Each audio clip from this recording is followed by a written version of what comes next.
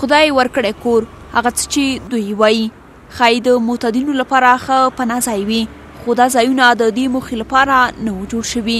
په خاورو پوښلې څوکۍ د هېڅ چا د کېناستو وړ نه دي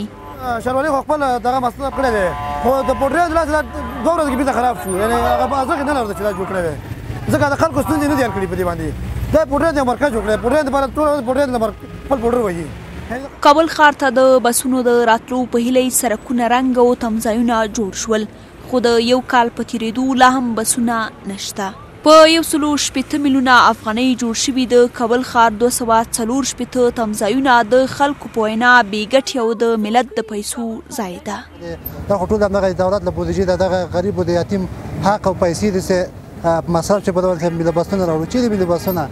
د ځای نه اوس هم د پوډریانو خونه جوړه شوې ده ته وګوره په داخل کې څه شی نشته دروازې پوډریانو ماتې کړي دا یوه هغه دا هلته د هغه دروازه هم چې هم ماته ده کابل ښاروالۍ بیا وایي د بسونو تر راتګ پورې باید خلک د دې ځایونو په ساتنه کې همکار اوسي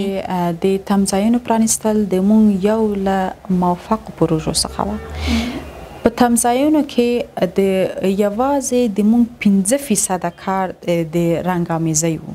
او 15% کار چې د رنګامیزۍ و اصلا نشي کولی چې مونږ 95% پروژه خراب کړي اوس چې د یو شمېر تمځایونو رنګونه باران وړي دروازې او کړکۍ ماتې شوي او ځینې د متعادینو په پناه ځای بدل شوي لا معلومه نه ده چې د بسونو تر رسېدو پورې به د دې تمځایونو حالت څنګه وي